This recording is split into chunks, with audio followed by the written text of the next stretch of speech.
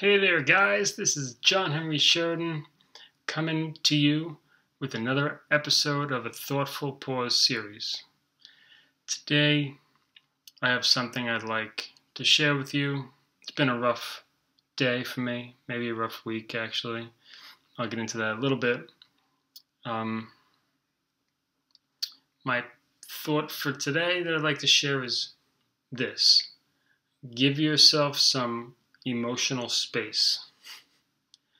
Give yourself some emotional space. So, what do I mean by emotional space?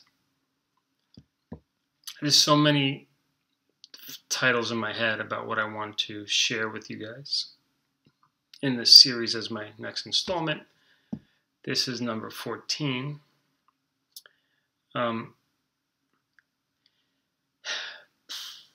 I've come up with a lot of titles that I want to create a video about.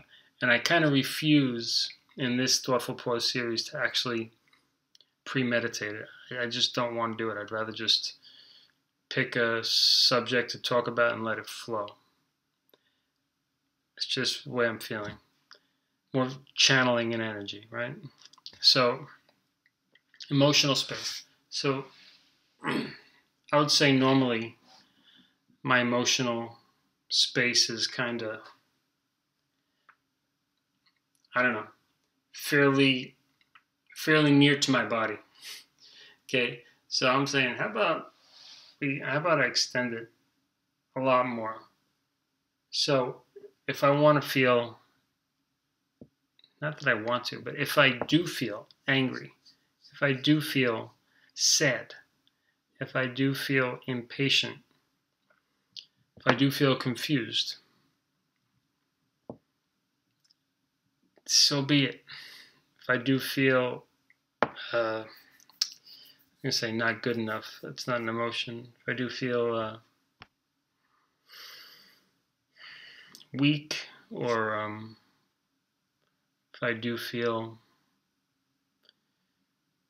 lazy, or selfish, or self-interested, or stuck, that's fine. I had to give that space to myself. Otherwise, it's just too tight. Because feelings are coming up lately. For whatever reason, sometimes I wonder, should I be doing more of this, less of that? Should I be, and there's a few things I wanted to mention, but emotional space is I think what I feel best about. So what I mean is, give yourself some emotional space. Kind of means give yourself a break. If you don't feel great, just let it be. Breathe through it. Express yourself on paper if you can, or if you can some other healthy way. If you feel angry, you feel angry. If you feel confused, you feel confused. Let it flow through you with consciousness. I do encourage you not to be unconscious and allow it to flow through you without you being able to control your actions. But to let it come up, and it's in the ether, right? These things are in our environment. There's a lot of these feelings of emotion, a lot of these emotionally charged feelings: anger, confusion, sadness, sentimentality, what's the word? Nostalgia for the past. We're always nostalgic for the past. Maybe more so now. Some people may be feeling that because we feel trapped or stuck.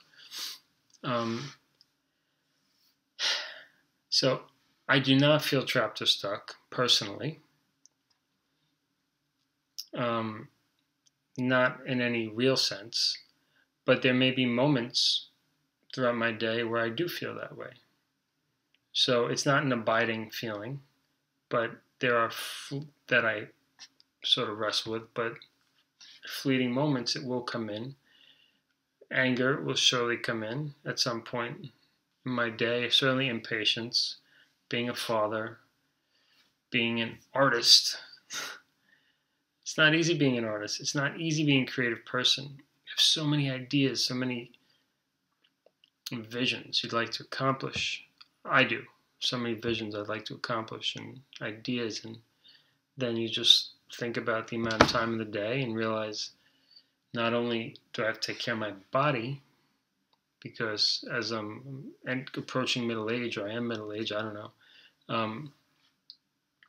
I can't take things for granted anymore, physically, mentally either, or emotionally. I feel so sensitive.